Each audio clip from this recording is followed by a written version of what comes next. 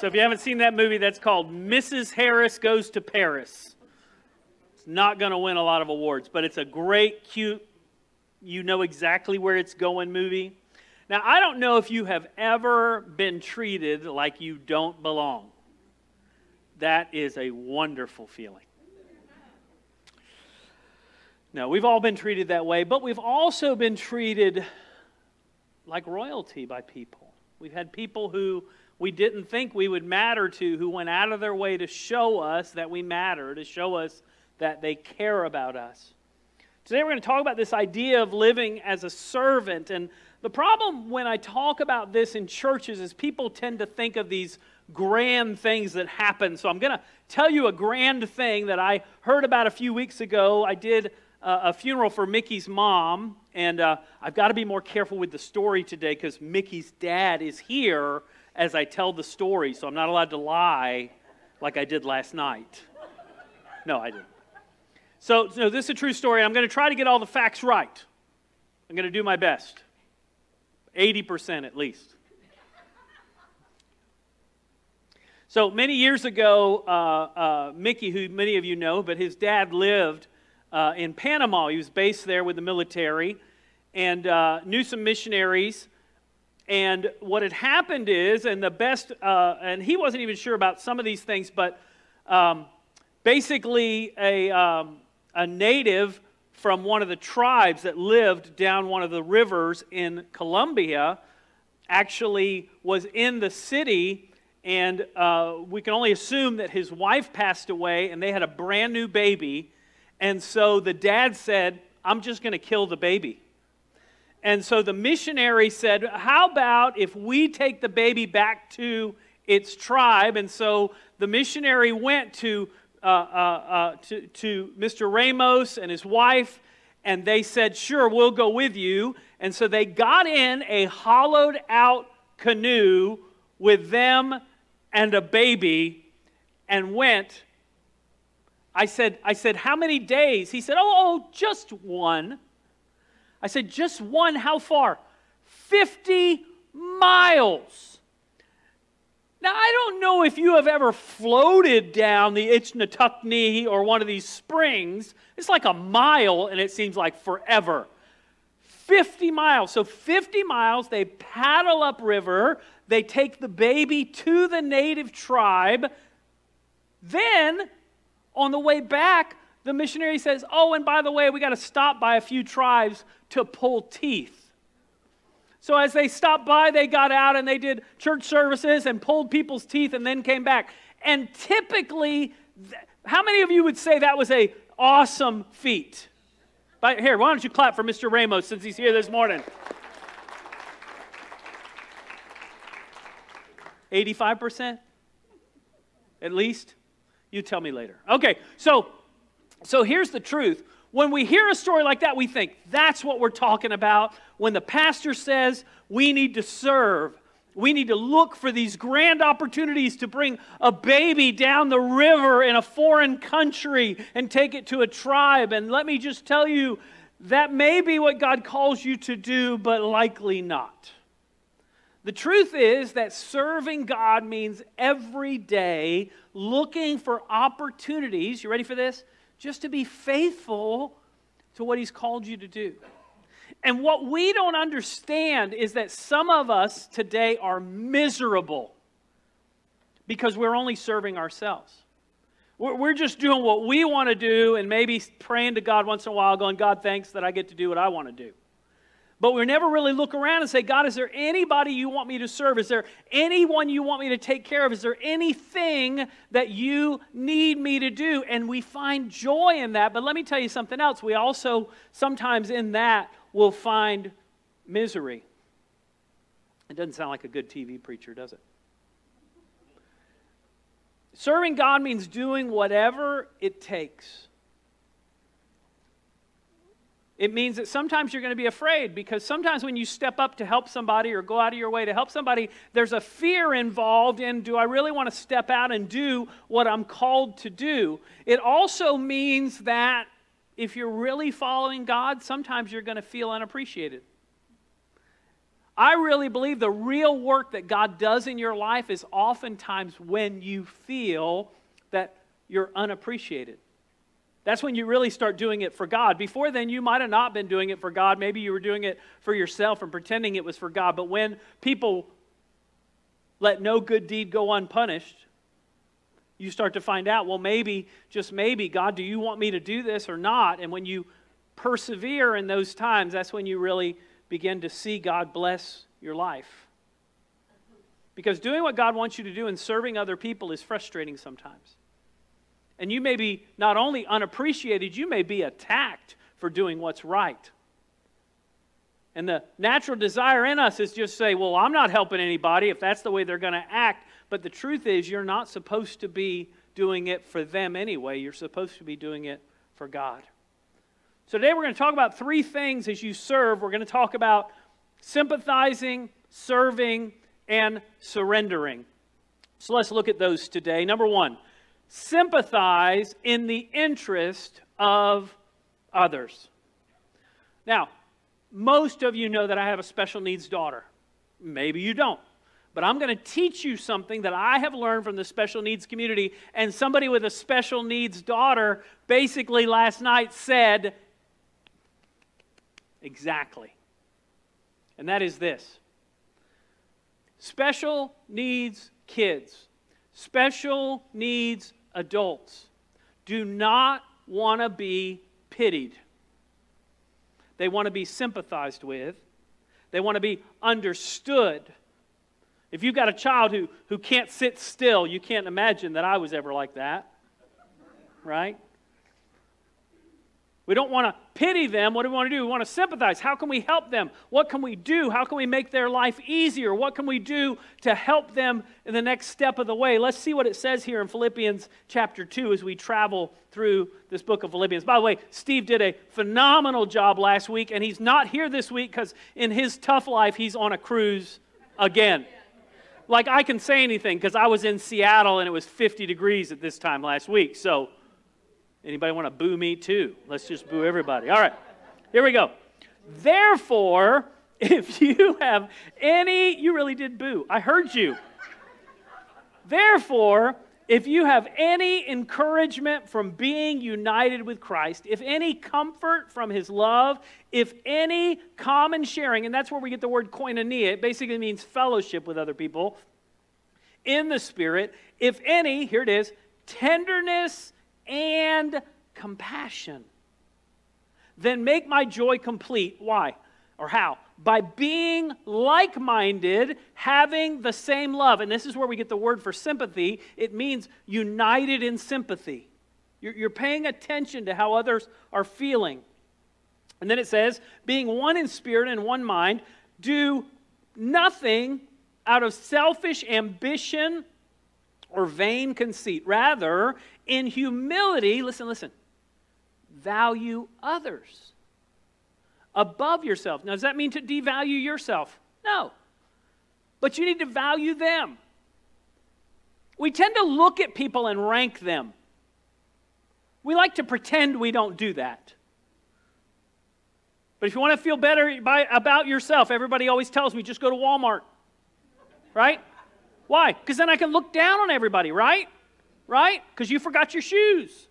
Right? You wore your pajamas. That's why we have a website called People of Walmart, because we look at it and we go, what an idiot. I would never do that. Oh, yeah? You forget, I know you. Rather, in humility, value others above yourself. And then listen to this. Not looking to your own interests, but each of you to the interests of others. Now, in our world, if we're honest, even if we're Christians and we love Jesus and we want to serve other people and we want God to use us, the truth is there is selfish gravity. So it does not take long before you feel that pull of selfishness and self-centeredness, even if you begin doing what's right. When somebody doesn't appreciate you, when you don't get just what you want, if things don't feel just right, if somebody doesn't say thank you enough, if you get a mean letter.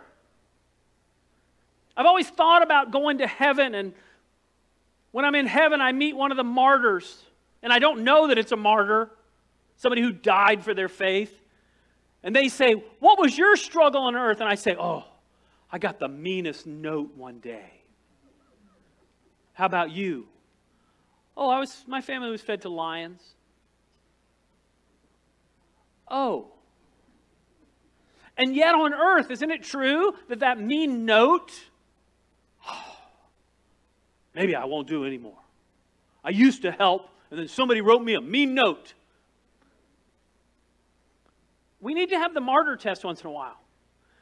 Whatever your struggle is, imagine saying to a martyr in heaven, my biggest struggle was, and fill in the blank and see how it goes. They never said thank you. I was burned at the stake.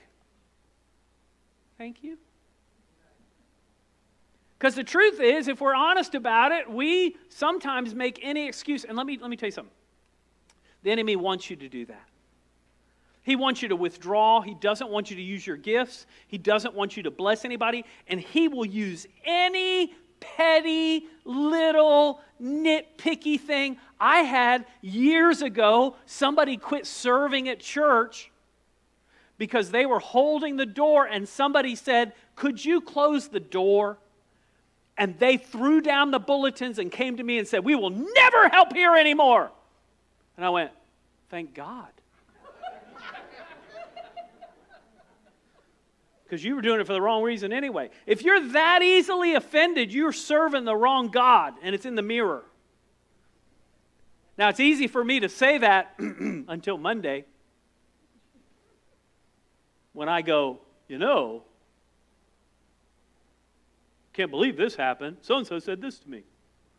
And I have those same conversations as you. I'd love to tell you that I'm more spiritual than you. I wish I could. It's a lie. Anybody who's ridden with me in the car knows that.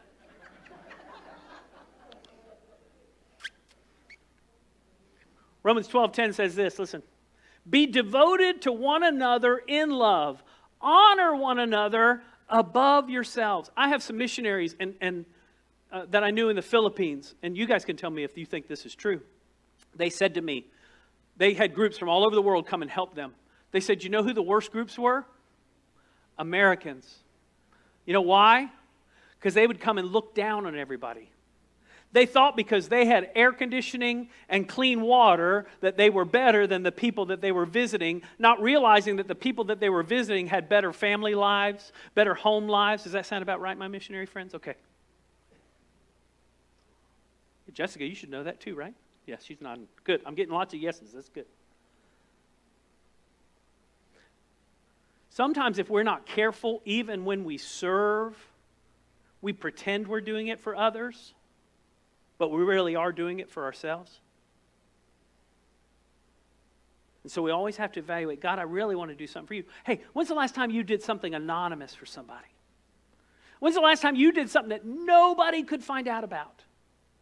Look for those opportunities to say, God, I want to sympathize. I want to look for the needs around me and look to be a help, an encouragement, a blessing, even in what seems like a small thing. Maybe it's not traveling 50 miles upriver. Maybe it's mowing the neighbor's grass. Maybe it's bringing somebody soup. Maybe it's writing a nice note to somebody. Maybe it's washing dishes, mopping a floor. Doesn't have to be something big. Number 2, serve like Jesus. You ever forget what you're doing while you're doing it? I just thought it was old age, and then I realized, nope, just me. So we got to rent a boat when we were on vacation. It was awesome. We went to a place called Sheland, which I called Cheland the whole time I was there until somebody corrected me, and then I tried to think of the 100 different people that I pronounced their town wrong. Be like saying cacao. Big idiot running around town. So we rented a boat. We rented a tube. I would love to tell you that I love pulling people in the tube. No. I love dumping them out of the tube. That's my favorite part. And this boat was fast, and boy, at any moment I could just go whoop and just wah! Ah! No alligators in that lake. No snakes. I didn't even know what to do. They did have random floating logs. That was fun. you're not supposed to take the tube towards it. It doesn't work like a speed bump. Anyway, so Jenna's in the boat with me, and Kristen and Elise are in the tube. And I said, Jenna, you keep an eye on the tube. Just let me know so I can drive and let me know if they fall out. So we're going full speed. All of a sudden I hear, ah! I turn around. The girls are both out of the tube. I look over at Jenna. She's looking at her phone. I said, well, you're supposed to be watching them. She goes, oh, am I? Yeah, they're out of the tube. When Jesus tells us to serve, can I tell you a secret? We're like, am I supposed to do that? Do you mean me? I thought you meant somebody else. I thought you meant those missionary people. I thought you meant that pastor. I thought you meant, no. He calls us all to serve. Listen to what it says next. In your relationship with one another, have the same mindset as Christ Jesus, who, being in the very nature of God, did not consider equality with God something to be used to his own advantage. Rather, he made himself nothing, which literally means he emptied himself. By the way, in order for you to help people, sometimes you have to empty yourself of your pride. You have to empty yourself of your selfishness, your wants, your preferences. By the way, if you really want to love people, you have to give in with your preferences. You can't get your radio station all the time. If you got in a fight over that on the way here, you can confess that on the way home. All right. By taking the very nature of a servant, being made in human likeness, being found in appearance as a man, he humbled himself by becoming obedient to death, even death on a cross. Therefore, God exalted him to the highest place, gave him the name that is above every name, that at the name of Jesus, every knee should bow in heaven, on earth, under the earth, and every tongue acknowledge that Jesus Christ is Lord, to the glory of God the Father. You know, people wear crosses all the time to remind us of the death of Christ. And we wear crosses without. People say every once in a while, say, why do we not have a Jesus on the cross? Because we recognize that Jesus rose again, so we have a cross without Jesus on it. But the truth is, another symbol that we could easily use is the towel. Because Jesus made himself a servant. Do you know why Jesus washed his disciples' feet? This is so deep and theological. You better hold on, buckle up. You ready? Their feet were dirty. There it is. Do you know who you should help? Somebody that has a need that you know. Don't wait for lightning to hit your house to serve somebody. Don't wait for God to speak to you. Build an ark. Build an ark. Don't wait for that. You ready? You know why Jesus knew to wash his disciples' feet? Because he noticed they were dirty. Oh, doesn't that sound spiritual? And yet, it's one of the most touching symbols of Jesus being a servant. When's the last time you went out of your way to give up your preferences, your rights, your comfort, your time to serve someone else, to bless someone else, to lay down all of the things that you like and say, what do they need? I'm going to serve them. That's what it means to serve like Jesus. The Bible says he emptied himself. We have to empty ourselves of all those preferences. In 1 Peter it says this, each of you should use whatever gift you've received to serve others as faithful stewards of God's grace in its various forms. I want to just read some of the teams in our church. If you didn't know all these different people that serve, and they all do different things. We have the A team. We have a street cleanup team. We have a men's breakfast Bible study. He's not here today. Give him a harassment for me, will you? We do the Bloodmobile, praise team, greetings, ushers, shoe boxes, faith stories, announcements.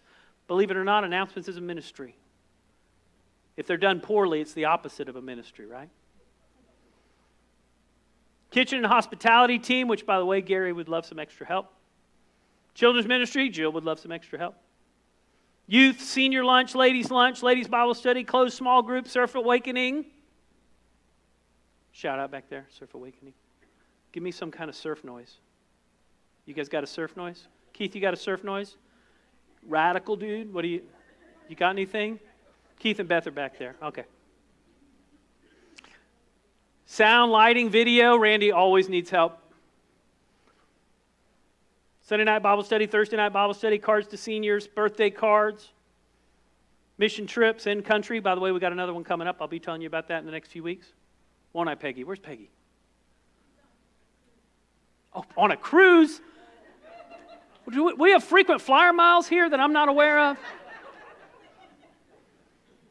We do supplies for the Sharing Center, Fall Festival, Hang Into the Greens, Christmas Eve, snow, and even an information table. And that's just some of the ministries that happen right here, not including all the ones that you guys do in the community. We have folks in our church that invite youth over every week, teach kids how to play instruments, all kind of things. It's just a touch. So here's my question to you. Where are you serving?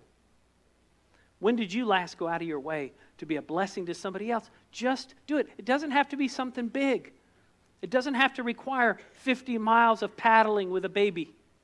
Thank God for that. I love this. Billy Graham says this: the highest form of worship is the worship of unselfish Christian service. The greatest form of praise is the sound of consecrated feet seeking out the lost and the helpless. And then finally today, number 3, surrender to God's work in you. Let me tell you something. When you first start to serve, you're going to be excited and terrified. I cannot tell you the number of church pastors who were going to plant churches and struck out on their own or went to start something who called me and said, Eric, this is exciting. And then I say, and terrifying. And they go, yes, how did you know?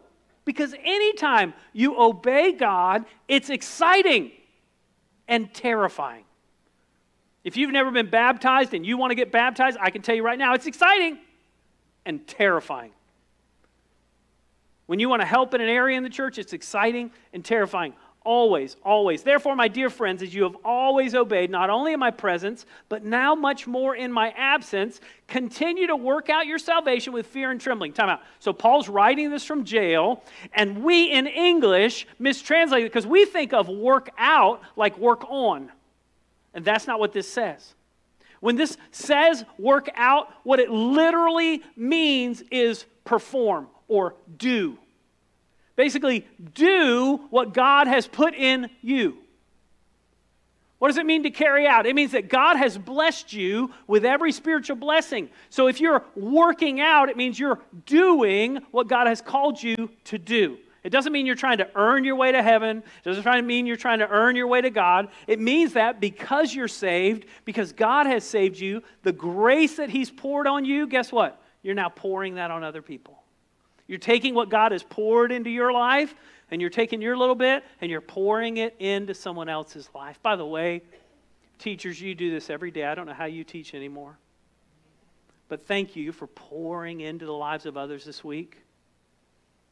I know the year's just starting, and your cup may feel empty. Then you say, God, would you refill me? Would you fill me up so I can pour out? And then it says, for it is God who works in you and will enact in according to fulfill His good purpose. And then I don't like this verse, so we're going to take it out of the Bible, okay? Do everything without grumbling or arguing, so that you may become blameless and pure children of God without fault in a warped and crooked generation. Then you'll shine among them like stars in the skies. You hold firmly to the word of life. Now listen to this. This is a guy writing from jail. And then I'll be able to boast on the day of Christ that I did not run or labor in vain. But even if I'm being poured out like a drink offering on the sacrifice and service coming from your faith, I am glad. And I rejoice with all of you. So you too should be glad and rejoice with me. Paul from jail is looking at the early church and saying, I'm so proud of you. As I see you using the gifts that God's given you and work out what God is doing in you, I am so proud of you. Now, I don't know about you, but my letter from jail would not sound like that. Send snacks. Eric. Right?